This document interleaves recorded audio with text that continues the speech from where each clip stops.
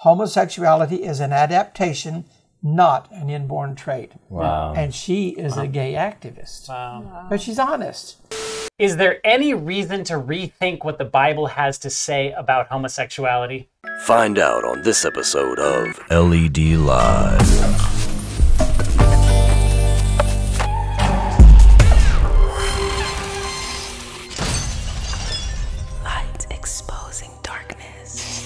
Hey everybody, welcome to LED Live. Today we have a really great ministry colleague, friend of ours here to join us. Ron Woolsey is part of Coming Out Ministries. Perhaps you guys have seen some of the work that we've done with his other co-founder, Michael Carducci. But we've been blessed by having your ministry kind of come and teach us a few things. But today's topic I know is a hot button topic.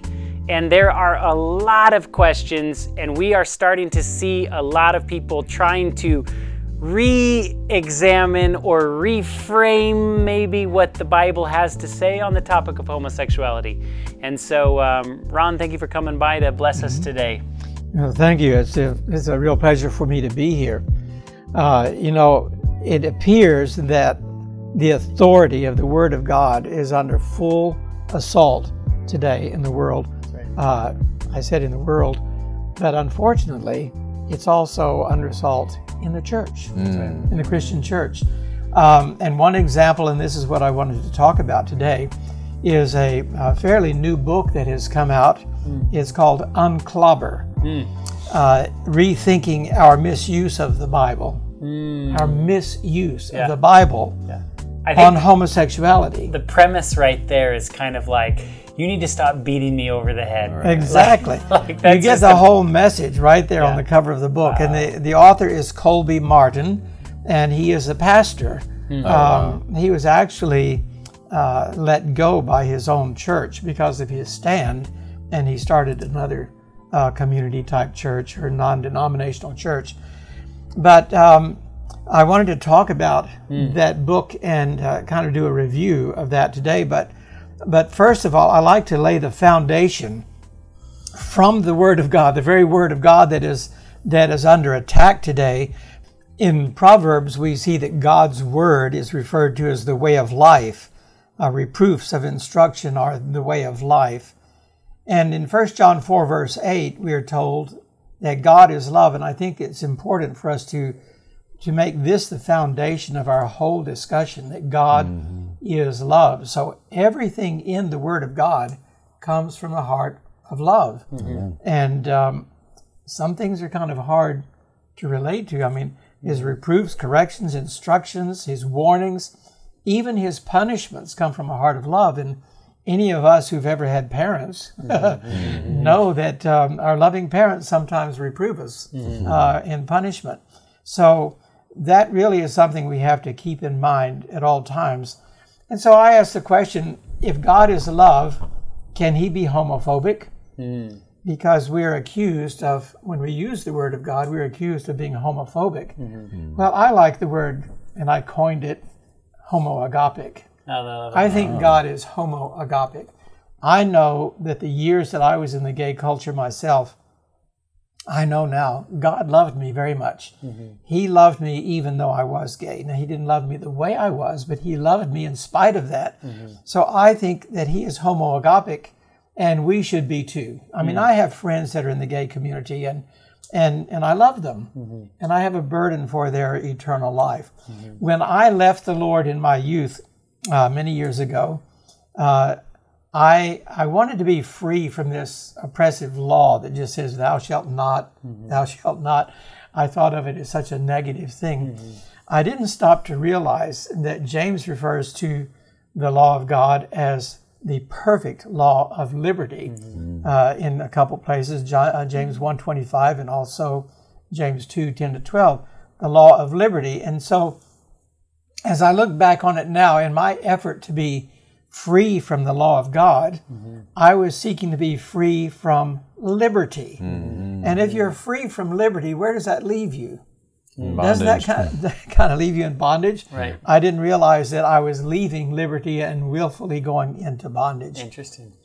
Now, there's a text of Scripture that is, this was a pivotal text of Scripture in my own conversion, 1 Corinthians 6, 9 to 11, and it lists a number of behaviors that will not be in heaven. Know ye not that the unrighteous shall not inherit the kingdom of God? And then it says, be not deceived. And I think this is very important. Those three words, be not deceived. No matter what books you read, no matter what you hear in the world, no matter what you hear in the church, be not deceived. These behaviors will not be in heaven. And among those behaviors is homosexuality. But verse 11 was this was a pivotal verse, and such were some of you. But ye are washed, sanctified, justified in the name of the Lord Jesus, and by the Spirit of our God. So I look at the Word of God. I mean, to me, it is solid. It gives me hope. When I was in the gay culture, it gave me hope. It gave me direction. It stomped on my toes like crazy. But I knew that I was the one in error, and I responded to the call of the Word of God. Also in the Word of God, in Hosea 4 verse 6, I think this is a very important passage of Scripture. God says, my people are destroyed for lack of knowledge. And in Coming Out Ministries, we have kind of a three-pronged approach. We want to inspire the church with our testimonies of deliverance from the gay culture. We want to enlighten the church by educating with what we have learned through our study. And this program today is a part of the enlightenment. We also want to equip the church, and the Lord is using us to create resources, the like of which we would really have appreciated in our youth had there been such a thing in the church. But notice the next part of this verse, because thou hast rejected knowledge, I will also reject thee. Friends, that's a fearful warning from God, who is love. Very patient. Yes. You know, you're destroyed for lack of knowledge, but if you reject knowledge that is available, that I am making available in my Word, then I have no choice but to reject you. It's a fearful warning. And then this is one of my favorite texts, 2 Timothy 3, 15 to 17. All Scripture is given by inspiration of God. All Scripture, and is profitable for doctrine, which means teaching, for reproof, for correction, for instruction in righteousness, you know, that the man of God may be perfect and truly furnished unto all good works. I remember in one of my sermons one day in church, I was apologizing to the congregation because I felt like I had come across too strong and was stepping on toes. And one of my elders raised his hand and interrupted my sermon, and he would not be overlooked. And he announced to the whole church, he said, Pastor Ron, any day I come to church and my feet are not stepped on, my toes are not stepped on, I feel cheated. So I thought, well, praise God. That's what Scripture is for. It is to show us where we need correction. Now, also, Peter talks about, he says, our beloved brother Paul, in all his epistles, in which are some things hard to be understood. Anyone reading the epistles of Paul can agree with Peter. Some of Paul's writings, I think it was his PhD that made it so difficult. But some things are hard to be understood, which they that are unlearned and unstable wrest or twist, as they do also the other Scriptures under their own destruction. You know what I'm hearing now, even in our own denomination, unfortunately, some of our theologians are actually saying that the writings of Moses and the writings of Paul do not apply to us today. Wow. Look at this text right here. And I know the writings of Paul are hard to be understood, but I would not be here today if it were not for that difficult writing of the Apostle Paul. It may be hard to understand, but spiritual things are spiritually discerned, and they can be understood. And I give Paul a lot of credit for where I am today. Then in 2 Thessalonians, it talks about those that perish because they receive not the love of the truth. And what is truth but fact? And when Jesus says, I'm the way, the truth, and the life, Jesus changes not. Facts cannot be changed. Facts are facts, and truth is fact. And if we do not love truth, that means we love a lie. And I don't think any of us would admit that we want to be lied to and like being lied to. For this cause, God shall send them strong delusion that they should believe a lie. Who believed not the truth, but had pleasure in unrighteousness. And I think this is what we're looking at when we're looking at this book called UnClobber. Unfortunately, one of my favorite commentators on Scripture has this to say: the plainest and simplest, as well as the most difficult passages, will be wrested from their true meaning. There are those who select such portions of Scripture as best serve their purpose, interpret to suit themselves, and then present these to the people. The whole Bible should be given to the people just as it reads. And if we cannot accept the Bible just as it reads, are we not like a ship without a sail and floundering on the sea? There has to be a line of truth. If there's no line there, it's like, how do you know what's real and what's not? Are you making that up as you go along? It's like there has to be something that you're judging all that against. It's something that's reliable. Whether you like it or not, at least it's solid. Yeah, that's right. And then when I look at this book, UnClobber, the author talks about why he wrote this book and why he went to all of this trouble to take a look at all of these, what he calls clobber texts of Scripture, any text that deals with homosexuality. He wanted them to mean something else, because as a little boy, he and his friends liked to play or use a jacuzzi that belonged to this, he says, good lady that lived across the street. She was a lesbian, but she was such a good person, he says. Well, I have to quickly say the Bible says there's none righteous or none good but one. What I think he means was she was nice. Now, you can be nice and still not be good. That's true. Right? That's very true. What are the motives of your being nice? A lot of good people are good for selfish reasons. But in his young mind, this woman was so nice, and he knew she was a lesbian, and he was raised in the church, and he couldn't understand why God would keep good people out of heaven. So he had this burden to search Scripture to see if he could not interpret it in a way that would accommodate this good lesbian woman that he knew as a child. So his methodology was this. And, I have a degree in theology, and I learned all about how to study the Word and the proper way to study the Word. And when you open the Word of God, you're supposed to open with a clean slate. What does God have to say to me today? What toe will get stepped on today? What reproof do I need today? What correction am I going to see today? And be willing to accept it.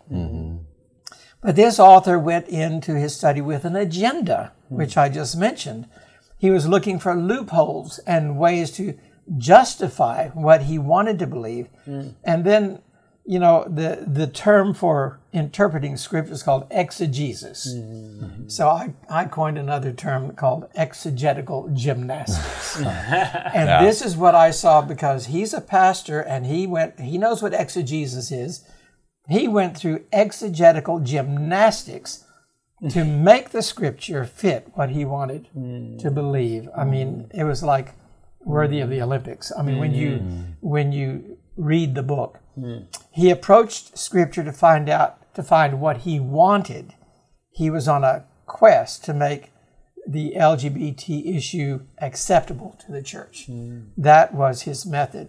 And he says right here in his book, I want the LGBT person to hear you are loved just as you are by God and by me. The Bible does not condemn them. Their spot at the table is open. That's what he wanted.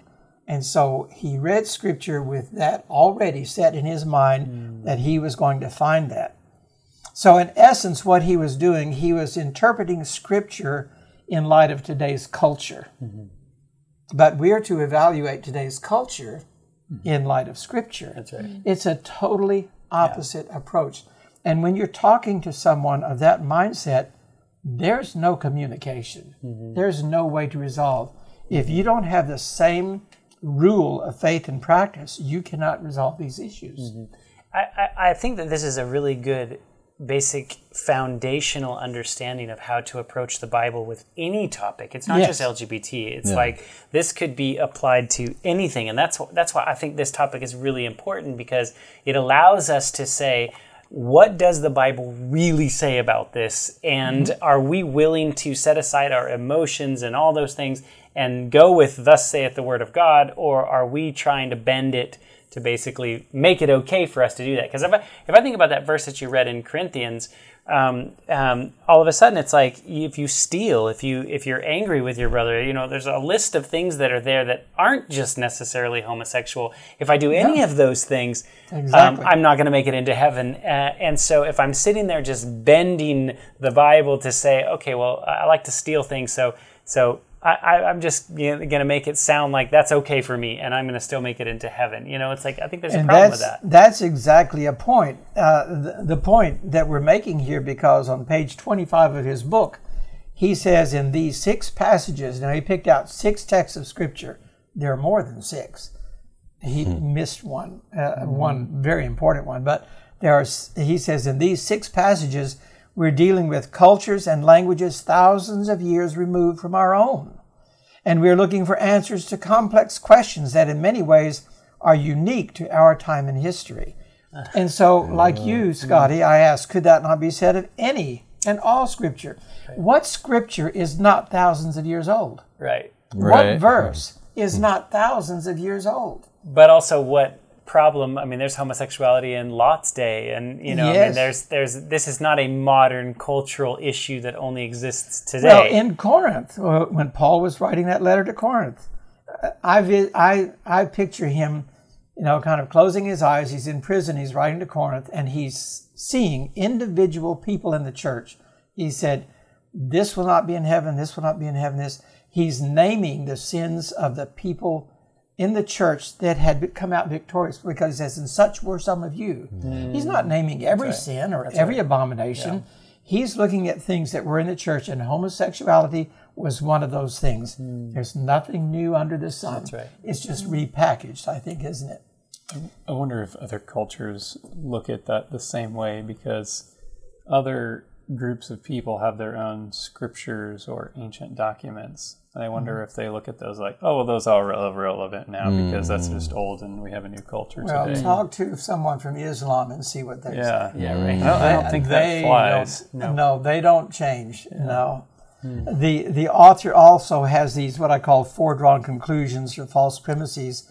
He just states homosexuality is not a sin. Jesus never addressed it. But then when I heard him read that he said Jesus never addressed it, I had to say, wait a minute. He does not know who Jesus is. The Jesus that wrote in sand, in the dirt, in the New Testament, the sins of the people that were wanting to stone Mary, he's the same Jesus that said before Abraham was, I am, which is the I am of the Old Testament. That same finger wrote the 10 Commandments on stone. He doesn't understand that all of those taboos or abominations in the Old Testament were written by Jesus, spoken directly. He just assumes that the LGBT is a natural or a normal inclination, but then he's overlooking the fact that what is normal in all of us is fallen human nature. Yeah. Right, we're drawn to brokenness. Yes, we're broken. We're born fallen. So just because it's normal doesn't make it right. And I want to premise that also with there is a lot of straight, broken sexual people. Yes. So this is not just a homosexual issue. No. This is a straight, broken, we're messed up sexually, period. It's a human issue. We're talking about a sin issue, just across the board. But it really comes to light when you look at the LGBT issue. It really exposes the whole premise here. And then he says the concept of sexual orientation is completely foreign back in the Old Testament Bible times. Wow. Well, the words sexual orientation are not in Scripture. The concept is certainly there if you are reading honestly. But another conclusion is he says that those who are born gay are exempt from scriptural condemnation. So he just all of a sudden makes a statement about people being born gay. He doesn't give any documentation, any scientific foundation. He just says people that are born gay are exempt from scriptural condemnation. He says today we know that homosexuality is a sexual orientation from birth, but he doesn't say why he knows that. We'll talk about that. Here's the problem with where that accusation lies. If I'm born gay and I'm kept out of heaven, whose fault is it? Right. Exactly. It's your fault now, God. That's right. And who's the accuser? And it Satan is the accuser. Opens the door to everything else. Sorry, I was born an alcoholic, therefore I'm exempt what Scripture says about. I was born a pedophilia. Anything and everything. Yeah. Just completely. And you mentioned pedophilia, and it's true. The pedophile community is now coming forward saying that this is an inborn orientation. They're making the same claim. We want our rights. But the gay community gets really upset when you even talk about pedophilia in the same context of homosexuality. However, I come from that background, and I know for a fact pedophilia is very much involved in homosexuality. Another false premise, he says, loving, committed, mutual respecting gay relationships are exempt from all scripture against LGBT. So what is his authority to That's say the these point. things? He doesn't give authority. These are false premises. They're foredrawn conclusions without any documentation. And I'm going to look at that here. So let's look at this one about born gay. Where does that whole idea even come from? Well, first of all, there are two distinguished. There's lots of study on the born gay issue, the genetics. One of the most recent is from these two distinguished scholars, Lawrence Meyer or Mayer. Is Meyer. that your uncle? No. Is that your Uncle Lawrence? There you go. Is it Mayer or Meyer? Yeah, Meyer. Meyer. No, I know the Mayer. That spells the John same way. Mayer ruined my name. Okay. Well, then there's also Paul McHugh, and they're from Johns Hopkins University. And they released a lengthy 3-part report that concludes there is not sufficient evidence to prove homosexuals and transgenders are born in that condition. Wow. In other words, their conclusion, and these are very prominent scientists, there is no gay gene. Wow. They go on to say that the understanding of sexual orientation is an innate, biologically fixed property of human beings. The idea that people are born that way is not supported by scientific evidence. Wow. So, and that's from the executive summary.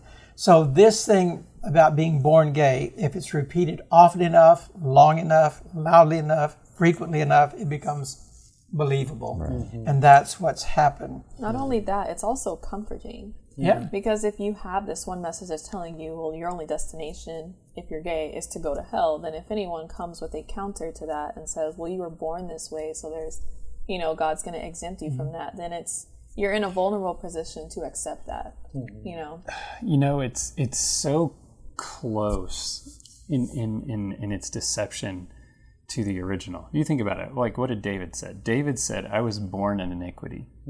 Like he admitted, yes, I am born this way, I have this problem. But David didn't say, okay, because I'm born in iniquity, therefore I'm excused for all of my behavior. No, he went to God and said, God has a solution for my born in iniquity, and God can fix it.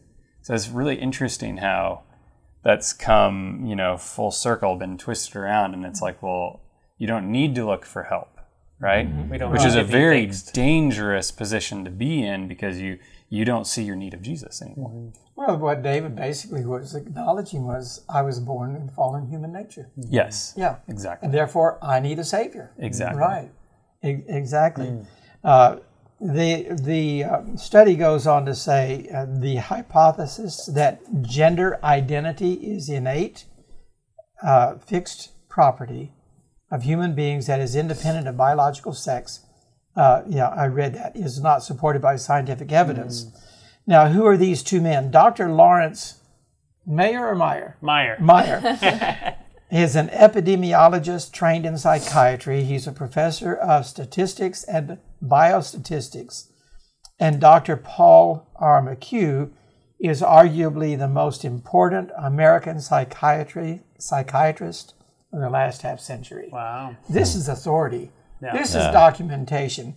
But this is not all. I have a whole study on this that shows the studies that have been done for decades on the born gay issue, studying identical twins that have the same DNA.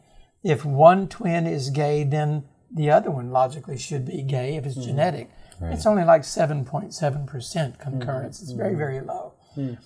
So where did it come from, the born gay idea? These two fellows, Marshall Kirk and Dr. Hunter Madsen, invented back in 1985. One was, Kirk was a gay psychology major, and Hunter was had his PhD in politics. So you have psychology and politics working together to create the born gay hoax. It is a hoax, and the reason for it was they came to the point that they wanted legal minority status based upon the Civil Rights Act of 1964. And the gay activists learned that if they could make a compelling case that they were born gay, they could become eligible for minority status as a suspect class under the Civil Rights Act. Well, the Civil Rights Act has 3 criteria for legal minority status. And one is they've suffered a long history of discrimination. That could be said of the gay community. Number 2 was they were powerless to help themselves as a community. They were a very small minority. The actual percentage was maybe 2% of the population. Recently, it's now grown to like 6%, and there's a reason for that, because the issue is being glorified and celebrated and legislated. But the 3rd criteria was that they had to be born that way.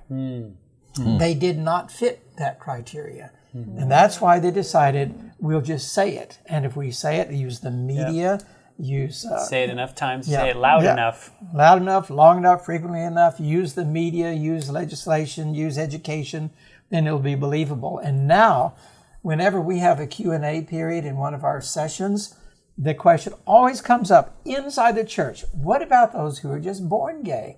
See, we've now drunk that Kool-Aid. The church is buying into that.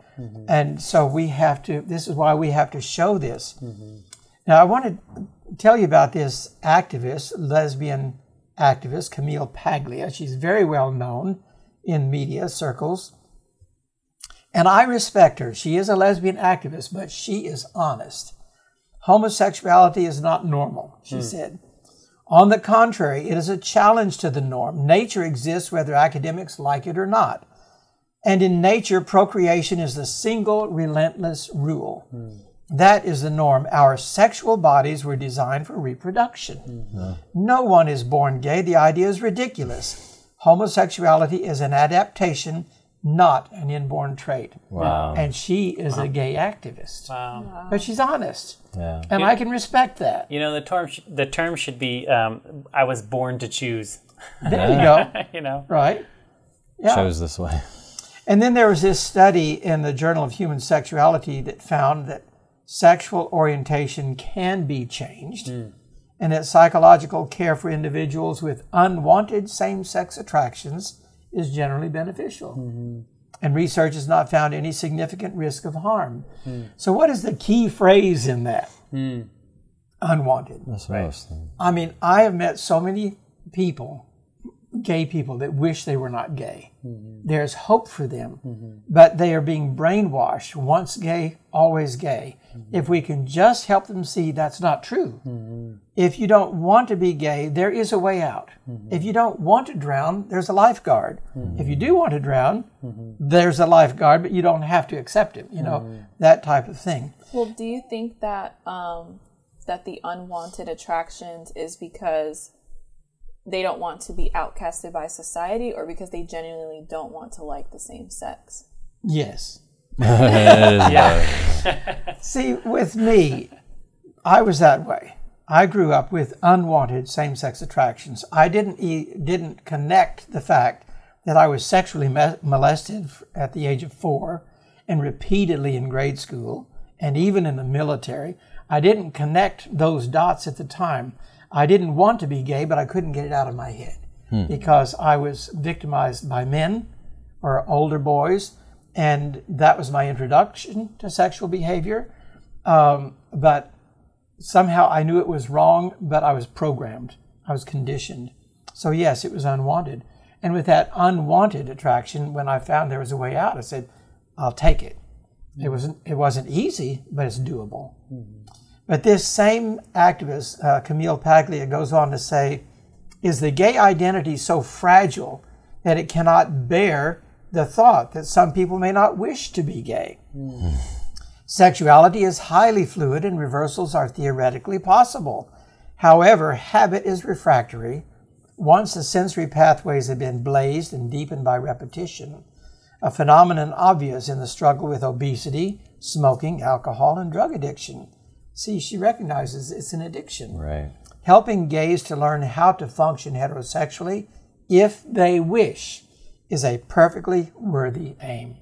Wow. You have to respect her. Yeah, you do. Because she's being honest. Yeah, she's choosing to live her gay life. She's comfortable with that, but she also respects the power of choice, other people's desires, and she's not going to be dishonest with scripture or science. But you can show someone that thinks that they were born gay, and you hear these people that say, well, as far back as I can remember, I was sexually attracted to the same gender. That should be a red flag, because little children shouldn't be thinking sexually, period. Right. If a 3-year-old is thinking about sex, a 3-year-old has been involved in sex in one way or another, exposed to it. Right. And there are many ways that they can be exposed without actually being physically touched. Right. So even then, there are people that are convinced they were just born that way. That's all they've ever felt and thought. So I love God's invitation that he makes to every person. You can be born again. Start over. Except a man be born again, he cannot enter the kingdom of God, John 3:3. Everyone coming to Christ has to be born again. Yeah. We all have to give up something, don't we? Yeah. We all have to be changed. That's actually a really interesting connection that I don't know if we've ever talked about that on this show, but just the act of being born again, gets around that whole issue that's coming in. What do we do with people that are born this way? Well, easy. They're born again. Be born again. Bam, solved. You see, we didn't choose our first parents. We didn't choose our circumstances, but we can choose to be born again. That's right. Then who is our father? Then what genetics do we claim? Right. And we can become partakers of divine nature through the exceeding great and precious promises of God. Then we stop blaming. We stop justifying. We start living as a part of the kingdom of God. And I love it that Jesus, just a few verses later, says, well, don't be surprised. He said, be born again. Marvel not that I said unto thee, you have to be born again. I think that's really neat. Well, another one of those foredrawn conclusions about loving, committed, mutual, respecting gay relationships, exempt from all scripture against LGBT. Well, there was an interesting study done by McWhirter and Madison, published in the Male Couple in 1984, a long time ago. Something interesting about them is the authors themselves were a homosexual couple. One was a psychiatrist and the other a psychologist. I think that's a really interesting dynamic. I'd love to be a fly on the wall there. Oh my goodness. You could just see them each trying to analyze each other. I know what you mean when you said that. But it says after much searching, they were able to locate 156 male couples in relationships that had lasted up to 37 years. And 2/3 of these people entered the relationship expecting to be loyal to one another. How many ended up being loyal to one another? Only I was going to guess that. You're going to guess 5? I was going to guess, but no, that's way worse than I was going to guess. Only 7. And what's interesting about that is none of those 7 had been together more than 5 years. Whoa. So that kind of indicates that loyalty does not really last very long. And I would not go so far as to say that there are no loyal gay couples, but that's not the norm in that community. So this author is talking about these loving, loyal, committed gay couples like every gay Christian is that way. No. They tend to redefine terms. Monogamy now is used to include gay couples that agree to have sexual, recreational sex outside of the relationship. They still call it monogamy. That study goes on to say the single most important factor that keeps couples together past the 10-year mark is the lack of possessiveness they feel. In other words, to be able to have recreational sex outside of that. There's so much we could say about all of this, about gay marriage and so forth. There's Michelangelo Signorile who talks about redefining the institution of marriage completely. He calls marriage an archaic institution. This was before the Supreme Court ruling. Their agenda was to redefine marriage, to radically alter it. And this lady here, Masha Gessen, who is very well known also as a journalist, she says that the institution of marriage should not exist. We were lying about what we want with gay marriage. It's not compatible with the institution of marriage, what they want. I suppose we live in a world that God is allowing us to choose which path we want. And sometimes there's a lot of times people are going to choose a path contrary to what God designed for us, right? But he allows us that space, right? So it's interesting to me that they're like, yeah, oh, marriage is terrible and oh, it's old and it shouldn't be done. It's like you're going to slam on that, but then ask for the freedom to do whatever you want over here. And it's like, why can't you just say, hey, if you're into marriage and that's what you want to do, then great. I'm going to go over here and do my thing. Yeah. I almost wouldn't have as much as an issue of that because I think God allows us to have that freedom. But it's like when they all of a sudden slam this institution and say, oh, this is junk. If you said that about gay marriage, they'd be upset, you know? Well, the reason for it is they want all of the privileges that go along with marriage, the legal rights and benefits. But if they destroy the institution of marriage, then everyone equally gets benefits. So, like hospital visitation and all that type of thing, there's so many different things that married rights that married couples have that the gays didn't have. But they just want that to be free for everybody. And Masha Gessen herself is in a very strange, or was in a very strange relationship where she and her partner had children with various men, and they wanted all of them to be considered a marriage unit, which is polygamy or polyamory, actually. But God's plan, spelled out very clearly in his word, and there again we need to be very thankful for his word. It gives us the parameters in which we can live for health, happiness, fulfillment, and joy, and all of that. And spelled out in Genesis 2 about a man leaving father and mother and cleaving unto his wife. They two shall be one flesh. And that's God's plan. Another foredrawn conclusion was God loves you just the way you are. And I hear that all the time. God loves you just the way you are. And I have to say, wait a minute. If God loves me just the way I am, why are we told be ye transformed by the renewing of your mind? That's interesting. Right? I say God loves us in spite of the way we are. Yeah. He does love us unconditionally. I say unconditionally. But he loves us in spite of the way we are. And he says, be ye transformed by the renewing of your mind. Everyone coming to Christ goes through what is called conversion. We go, which means change. What is a change all about? It's about being changed into the image of Christ. So that means that God loves us and wants to create us, recreate us into his image. The plan of salvation, I think, is about being restored to his original plan. That's why he says in 2 Corinthians 5:17, therefore, if any man be in Christ, he is a new creature. Old things are passed away, all things are become new. There's some interesting commentary on that too that I really like. It says the new birth consists in having new motives, new tastes, and new tendencies, and a genuine conversion actually changes both hereditary and cultivated tendencies to wrong. And there is a scientific basis for that. We don't have time to go into that.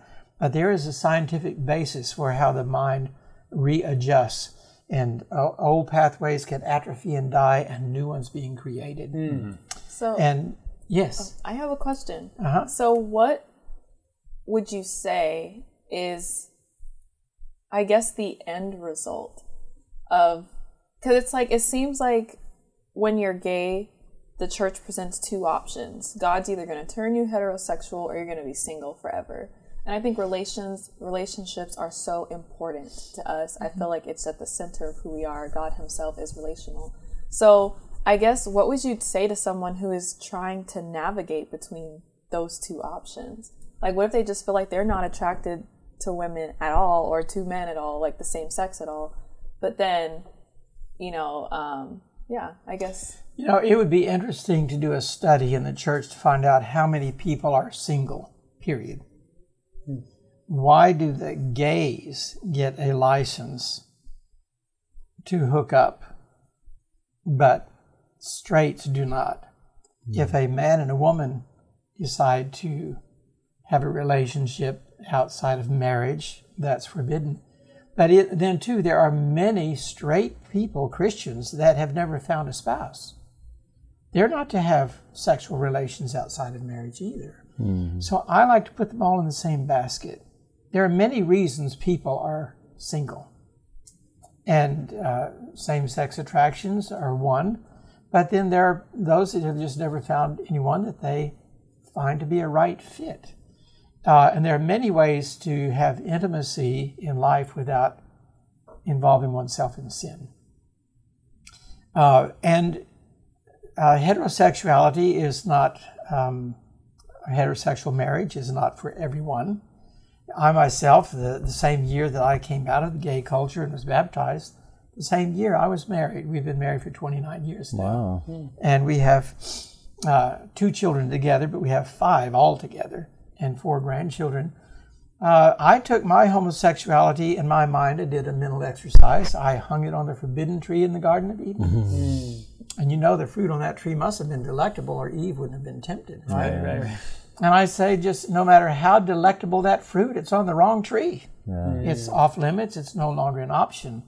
I turned my back on that, and I said, Lord, would you ever trust me again with family? And I just gave him permission to work in my life in that way. And within a year, I was married, and we have a family.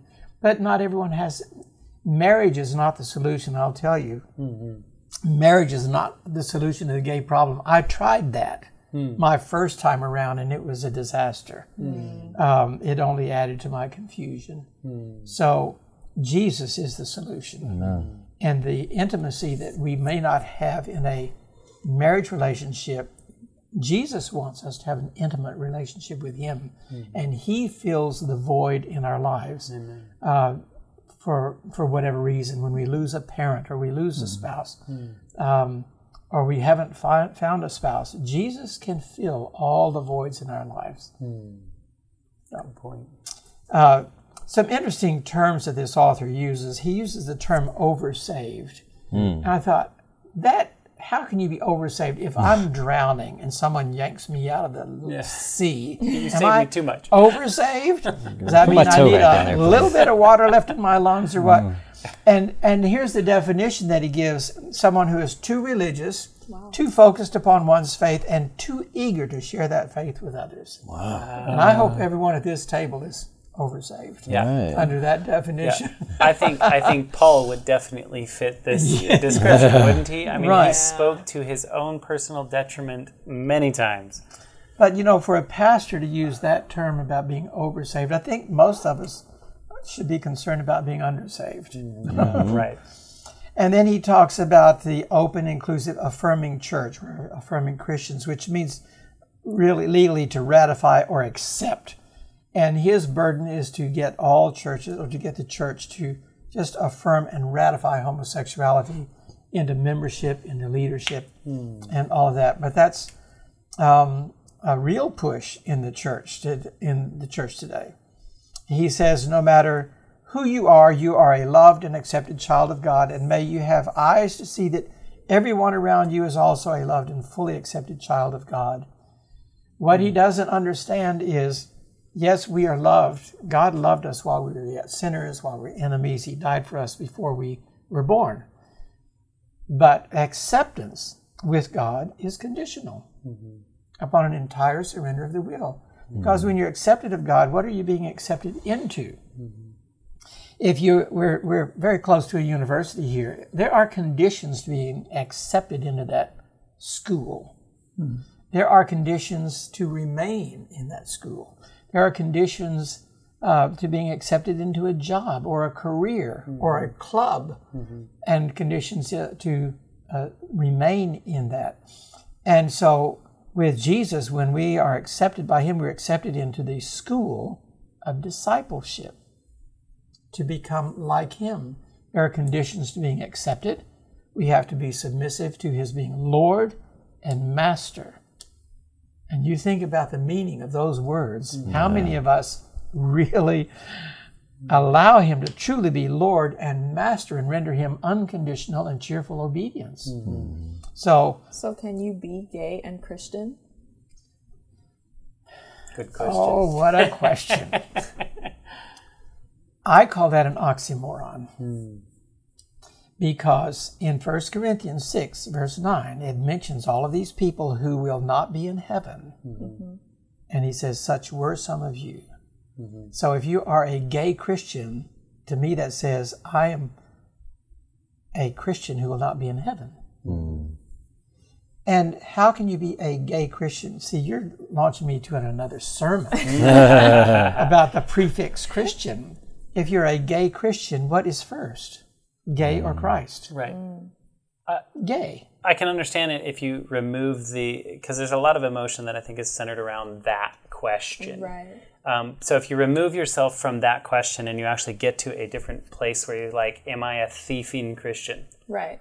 Am I a lying Christian? Right. Am I all these other things? Like you're taking my prefix Christian sermon. So you're preaching. So yeah, you wouldn't actually have that as you would say that's okay. But then all of a sudden, like, we're redefining this thing to saying, well, just because of all the emotion and it's who we are and blah blah blah. Well, who we are is really liars. But doesn't it take? Because I'm sure the process of conversion is not something that happens overnight. No. So it's like, and I know as well, it's the practice of thieving, the practice of homosexuality, the practice of lying, but it's like, what if you identify as gay? Let's just say in the beginning, you identify as gay, but you really do want to pursue Jesus. You do have a heart for Jesus or for ministry. You're still trying to balance out the two, but it's like, you consider yourself a Christian, but you're still gay.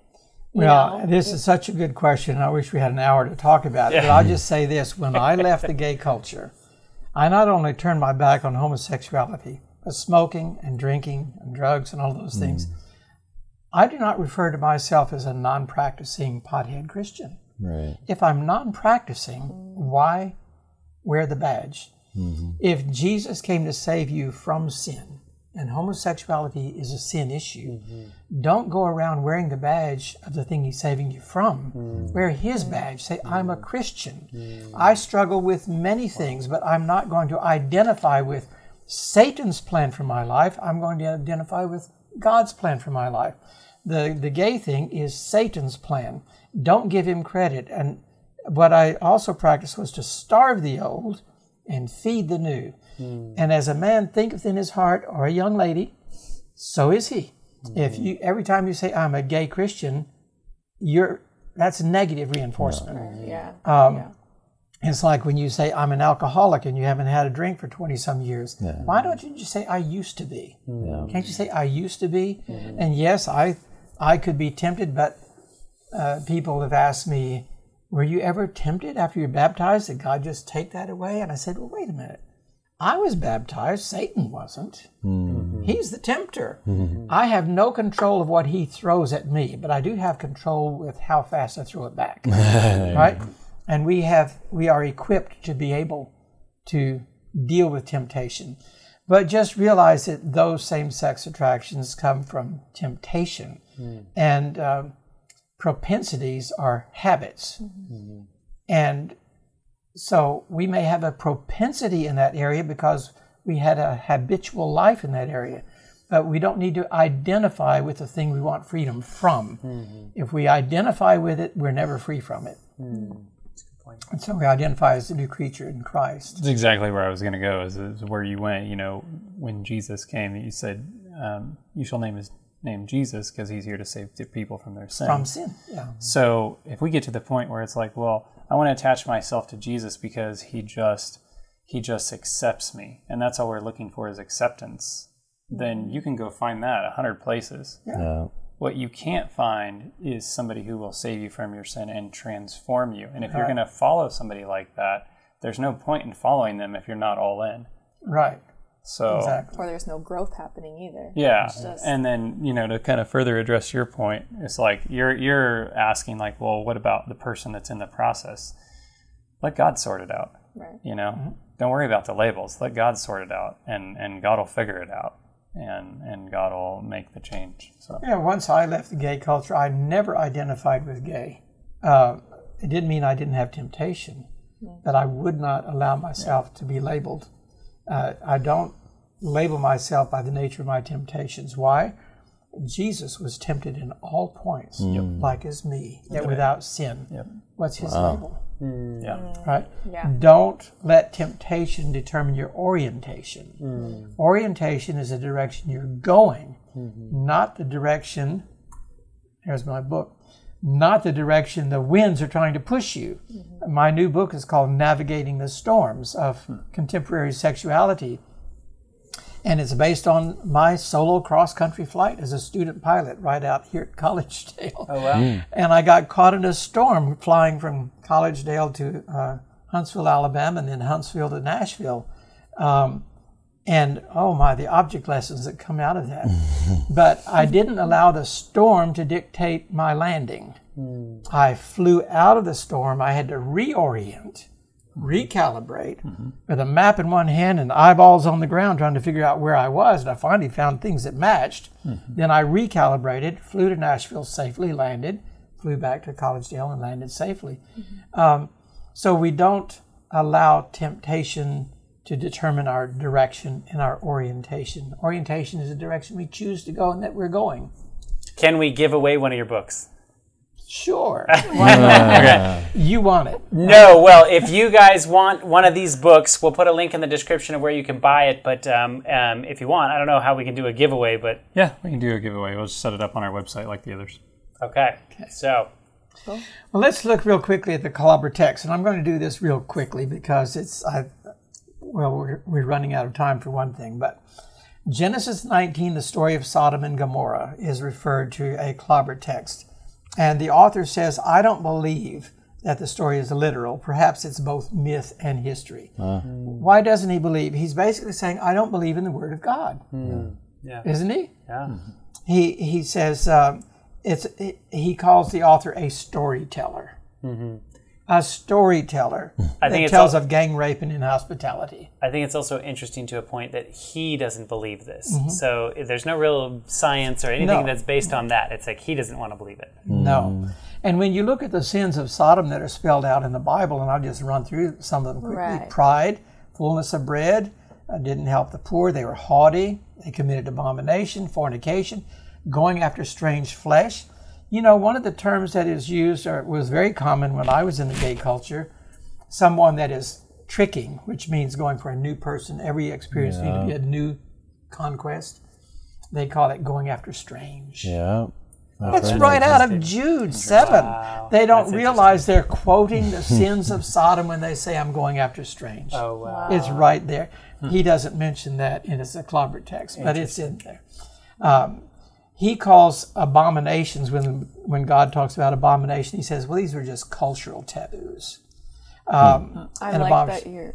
What's that? I like that you're clarifying that, because I think the story of Sodom and Gomorrah is always what people use to, like...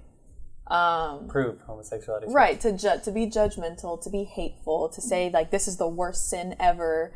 God's going to destroy you. That's always what I've heard growing up. There's a whole list of abominations. Exactly. Adultery is an abomination, Right, so is a lying tongue. Overeating. They were overeating, literally. Not You know, being one selfless that and God helping especially hates, well, pride, of course, but sowing discord among the brethren, that's abomination. Yeah. I think that may be in the church. But, and he calls abomination,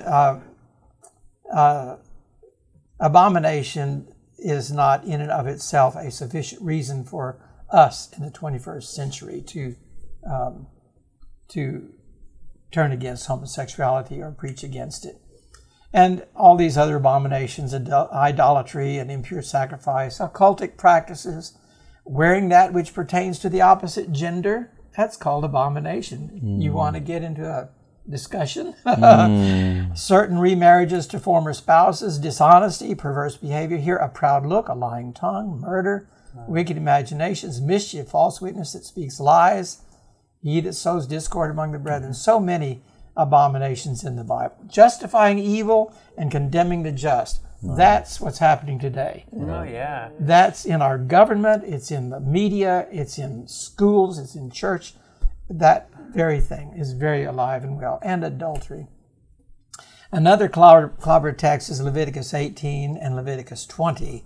It says, if a man lie with mankind as with a woman, then both of them have committed an abomination. The author just dismisses that as priestly restrictions. Leviticus is a book for the priests. Oh, wow. It's a priestly restriction against blurring the boundaries of Israelite identity. Oh, wow. Whatever that means. Was it 2 Peter 2:9 or 1 Peter 2:9?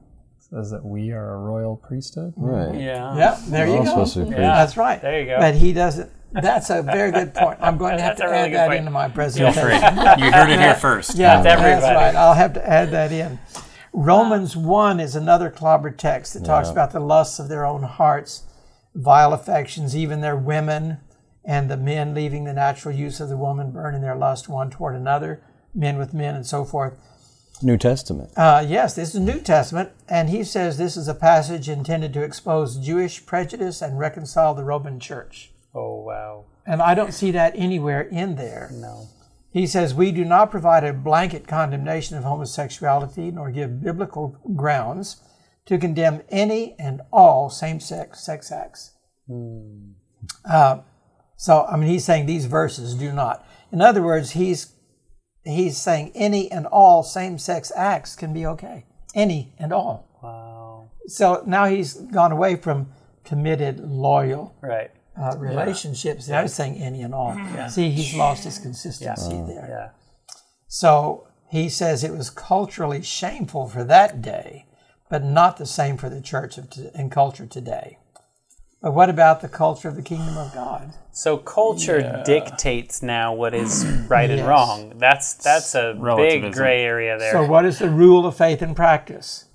Culture or Scripture? Yeah, that's right. We believe Scripture. That's right. And he believes culture. So what would you say to someone who's saying, well, how can a God of love and also who supports choice would go and destroy people who are choosing to live that way? You know, and if he loves us, if he's a God of love, how can he just destroy people like that? Well, in Revelation, you read about the lake of fire where the wicked will be destroyed. Is it because God does not love them? No. No. They don't love him back. Sin cannot exist in the presence of a holy God. And if we hang on to it, we'll be consumed with it when he reveals himself in his glory. It's not that he doesn't love us. It's that we're consumed. The wages or consequences of sin is death.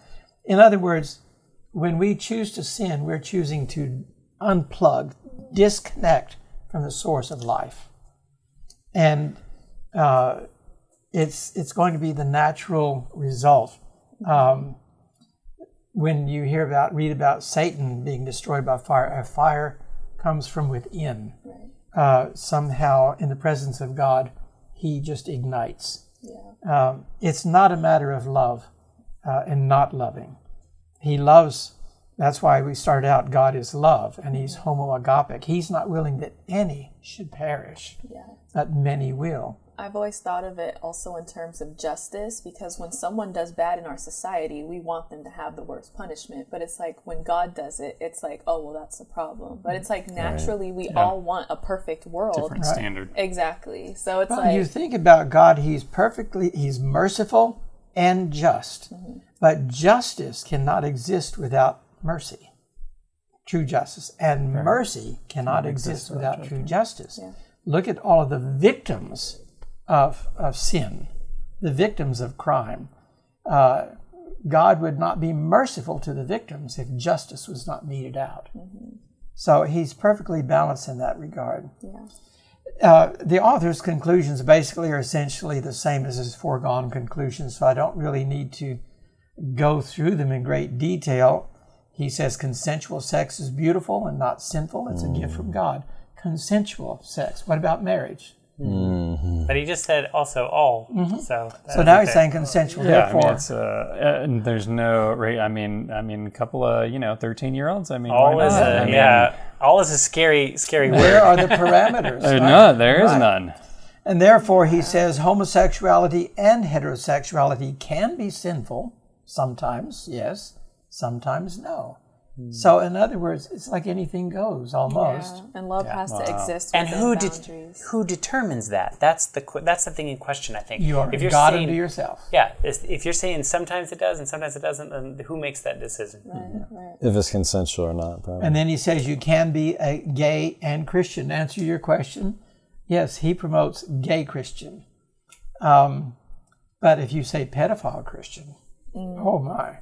Can you imagine going into a church saying, I'm a non-practicing pedophile, but I'd really like to have a leadership role in the church, and I really like working with children. I'm a sex trafficker, that's all. I mean... Yeah, but I'm not practicing, but that's who I am. You'd be assigned some deacons real fast. Yeah. He says some gays are card-carrying, spirit-filled, fruit-producing flowers of Jesus. But there's no basis for that. Now this, I really want to get this in. He says, I can only imagine how it must feel for a gay person to come out of the actual closet, desperate to be seen, to be heard, to be trusted, to be accepted, and to be loved. Now, I altered that quote. I turned it around the way it should be, and this is what I came up with. I can only imagine how Jesus must feel, desperate to be seen, desperate to be heard, to be trusted, to be accepted as Lord and Master and Savior from sin, and to be loved. He says, if you love me, keep my commandments. See, the focus is different. One focuses upon self. Yeah. I am desperate to be seen, to be heard, to be accepted, to be loved. And Jesus says, well, wait a minute. So am I. I'm desperate. I came to save you, to give you eternal life. I am desperate to save you. I want you with me for all eternity, and I'm desperate for that to happen. Wow. So what is our focus? It should be upon Him. So one focus is upon feelings and emotions of oneself. The other is focused upon the feelings and emotions of Jesus Christ. And we need to put Him first. The author concludes his book by saying, neither do I condemn thee. And he puts a period there. But the very next phrase he leaves out, go and sin no more. Wow. And I have been told that we are not to use go and sin no more. That is hate speech. So why can Jesus say, neither do I condemn thee in love, but go and sin no more because I hate you? It does not make sense. Yeah, it's the same sentence. Yeah. It's not a it's removed conversation. It's the Right. same sentence. Yeah. Wow. So I just have a few concluding thoughts here myself. Back to that commentary before. It's actually from the great book, The Great Controversy, page 598. It says, the language of the Bible should be explained according to its obvious meaning, unless a symbol or figure is employed.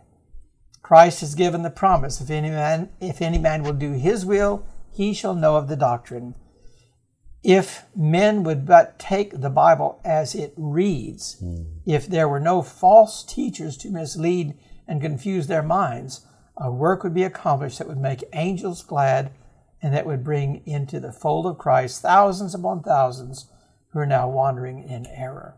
Wow. So we need to remember Proverbs. There is a way which seemeth right unto a man, like this author, but the end thereof are the ways of death. And again, Jeremiah 17:9, the heart is deceitful above all things and desperately wicked. Who can know it? We cannot look to self for answers. We must look to an authority, an unchanging authority. Yeah. And then the Lord is not slack concerning His promise, as some men count slackness, but is long-suffering to us. We're not willing that any should perish, not any gay person, but that all should come to repentance. And then I like to close with this little, what should I say? It's a medley of texts. God is love. Nothing is impossible with him. Amen. For he is mighty to save the whosoevers from whatsoever, even to the uttermost. I love it. Amen. Beautiful. Can we make a T-shirt out of that? That'd actually make a really cool T-shirt. Actually, that would be great. I like to close with that. Awesome. And I know I went really fast through this because of time, but I appreciate the time, and your questions were really good. That every question that was asked brought to my mind a whole sermon that I had for that question. I wrote a book called Straight Answers to the Gay Question, or the LGBT Question, having been there.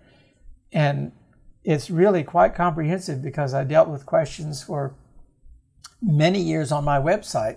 And finally I realized I'm just answering the same questions over and over. Let's put them all together in a book. Yep. Yeah. So it's a very, very neat book, Straight Answers to the Gay Question. Well, Ron, it's been a pleasure to have you on our show. I hope that we can have you again. Yeah. And wow, what a wealth of information you have been to this subject.